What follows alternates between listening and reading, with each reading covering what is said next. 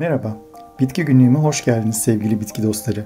Bitkilerin dünyasına yaptığımız bu yolculukta her gün yeni bitkilerle tanışabilir, onların pek fazla bilinmeyen hikayelerini benden dinleyebilirsiniz. Dilerseniz hemen yeni bir bitkiyle daha tanışalım. Suibriği yani Latince adıyla Nepenthes ailesi, Filipinler başta olmak üzere Uzak Doğu'da ve Güneydoğu Asya'da yetişen ve artık Türkiye'de de seralarda yetiştirilen, dişi ve erkek üyeleri olan 160 üyeden oluşan ve üye sayısı her geçen yıl büyüyen bir bitki ailesidir. Ona yabancı literatürde maymun bardağı da deniyor. Bunun nedeni gerçekten de maymunların bu bitkinin ibriği andıran haznelerinden su içtiğinin görülmesiymiş. Bu arada bu hazneler bitkinin çiçekleri değillerdir. Bitkinin bu ilginç organları aslında bitkinin fotosentez dışında da besin elde etmesini sağlayan metamorfik yapraklarıdır.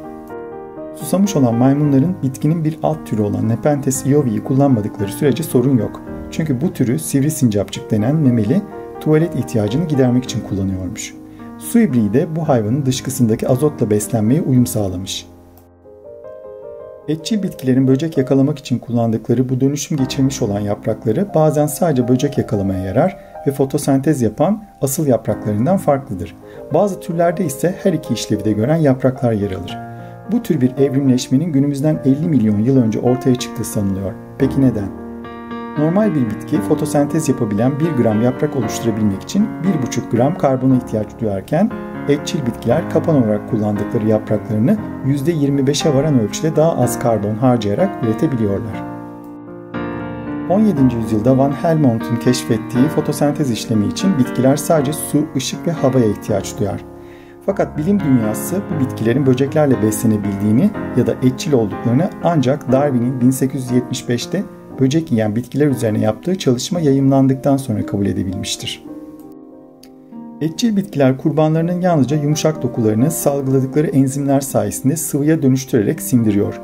Bir su ibriğinin nelerle beslendiğini öğrenmek isterseniz yaprağını ortadan ikiye ayırdığınızda önceki kurbanlardan kalan kabukları ve iskeletleri kolaylıkla görebilirsiniz. Topraksız tarımın mantığı da buna dayanıyor. Yani toprak yerine suda ya da perlit içinde yetiştirilen bitkinin topraktan alacağı ekstra besinler sıvı halde bitkiye veriliyor.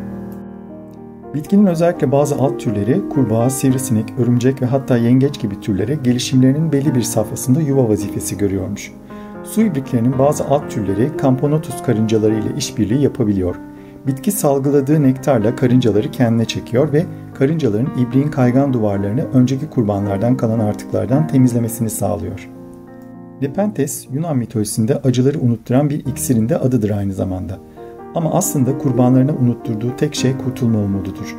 Su ibriğinin tatlı öz suyuna ve renklerine çekim duyan bazı canlılar ibrikten içeri giriyor ve bir daha da çıkamıyorlar. Bunun nedeni ibriğin iç kısmının kaygan ve yapışkan bir maddeyle kaplı olması.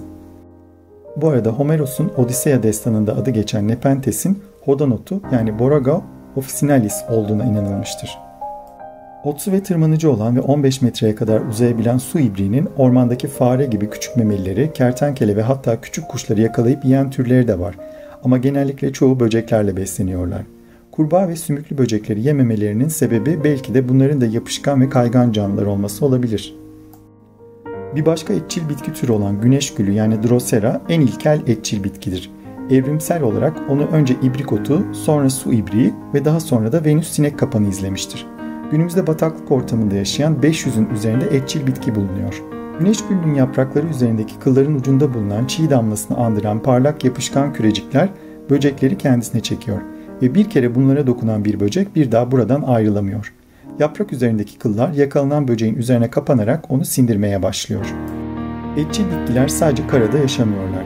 Küçük balıklar, kurbağa yavruları, sivrisinek larvaları ve nematodlar gibi canlıları basınçlı su keseleriyle avlayan su böcek kapanı yani Urticularia türleri su altında yaşayan etçil bitkilere örnek olarak verilebilir. Hatta su böcek kapanı Venüs sinek kapanından çok daha hızlıdır. Tuzak olarak kullandığı keselerini saniyenin %1'i gibi kısa bir sürede kapatabilir. Su dışında yaşayan etçil bitkiler gibi sindirim organı olmadığı için kurbanlarını sindirebilmek için tek hücreli canlılarla yani protozoalarla işbirliği yapıyor. Tek başlarına bu kadar iri canlıları asla yakalayamayacak olan tek hücreliler su sinek kapanının yakaladığı avını parçalarken onun da beslenmesini sağlıyor. Buna da mikroskopik simbiyoz adı verilmektedir. Toprak altındaki yapışkan yapraklarıyla solucan yani nematot avlayan bir de etçil bir menekşe türü yani Phylloxera menensis keşfedildi. Öyle ki kendisi bilinen ilk yeraltı etçil bitkisi olarak Brezilya'nın çorak topraklarında azota böyle ulaşıyor. İzlediğiniz için teşekkürler. Bitki günlüğümün daha fazla bitki severe ulaşabilmesi için abone olmayı ve beğendiğiniz videoları sevdiklerinizle paylaşmayı lütfen unutmayın. Bol çiçekli günler dilerim.